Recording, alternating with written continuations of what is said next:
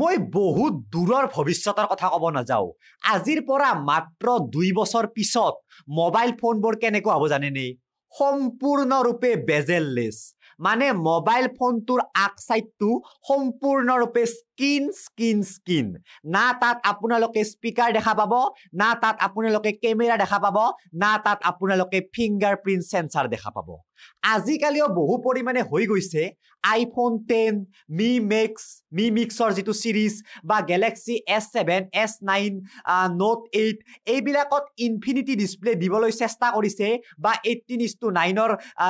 screen দিবলৈ চেষ্টা কৰিছে য'ত কিছু পৰিমাণে আগ সাইডটো স্কিন কৰিছে কিন্তু 100% কৰিব পৰা নাই তিনিটা সমস্যাৰ বাবে এটা হৈছে স্পিকাৰ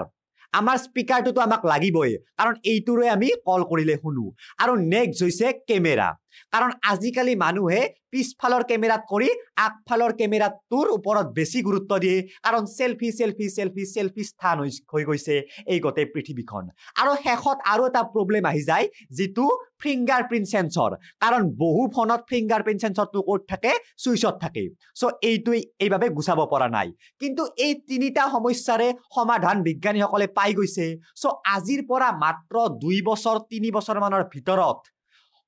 সম্পূৰ্ণ বেজেললেছ বা পুৰা 100% আগ সাইডটো আপোনালোকে স্কিন দেখা পাব কেনেকৈ কৰিব বাৰু এই কাম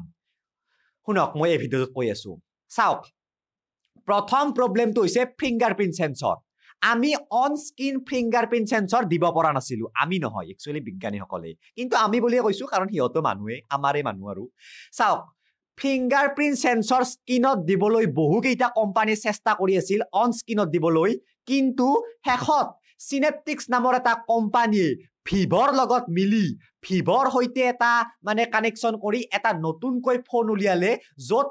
আছে সম্পূৰ্ণৰূপে অন স্ক্ৰিন ফিংগাৰপ্ৰিন্ট সেন্সৰ মানে এনে ফিংগাৰপ্ৰিন্ট সেন্সৰটো লুকাই থাকিব আপোনাক যেতিয়া ইচ্ছা তেতিয়া স্ক্ৰিনখনত আহি যাব আপুনি তাতে টাচ কৰিলে সেই ফিংগাৰপ্ৰিন্ট সেন্সৰে কাম কৰিব এইটো ভিভৰ এটা ফোনত বৰ্তমান দিছে আৰু সেইটো ধুনিয়াকৈ কামো কৰিছে মই এই ভিডিওটোৰ তলত ডেসক্ৰিপচনত সেই লিংকটো দি দিছো তাত গৈ আপোনালোকে চাব পাৰে যে কেনেকৈ কাম কৰে সেই ভিভৰ ফিংগাৰপ্ৰিন্ট সেন্সৰটোৱে ওকে বাৰু ভিভৰ ফিংগাৰপ্ৰিন্ট সেন্সৰৰ দৰে বেলেগ কোম্পানী অতি শীঘ্ৰে অন স্ক্ৰিন ফিংগাৰপ্ৰিন্ট সেন্সৰ দিব যাৰ ফলত আমি পিছফালে বা সুইচত আৰু ফিংগাৰপ্ৰিন্ট সেন্সৰ নাপাম ভৱিষ্যতে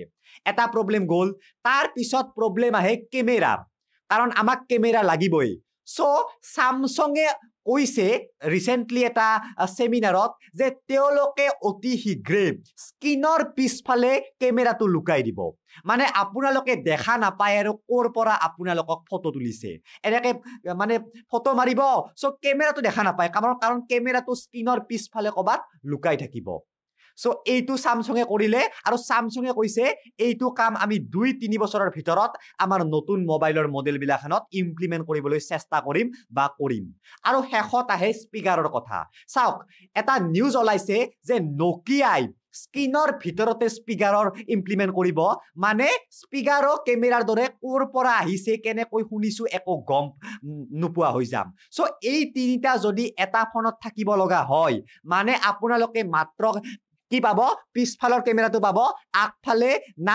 স্পিকাৰ পাব না কেমেৰা পাব না ফিংগাৰপ্ৰিন্ট সেন্সৰ পাব সকলো থাকিব স্ক্ৰিনখনৰ ভিতৰত আৰু আগফালটো আপোনালোকে স্কিন দেখা পাব আৰু এইটো হবলৈ গৈ আছে মাত্ৰ 2-3 বছৰৰ ভিতৰত সো আজিলৈকে এইখিনি নিউজে দিলো যদি ভিডিওটো ভাল লাগিছে তেতিয়া লাইক কৰক আৰু হেখত মোক কওক এই ছয়টাটো কেনেকুৱা লাগিছে কাৰণ এইটো আমাৰ মাই ঘৰতে বনাইছে আজিলৈ ইমানে থ্যাংক ইউ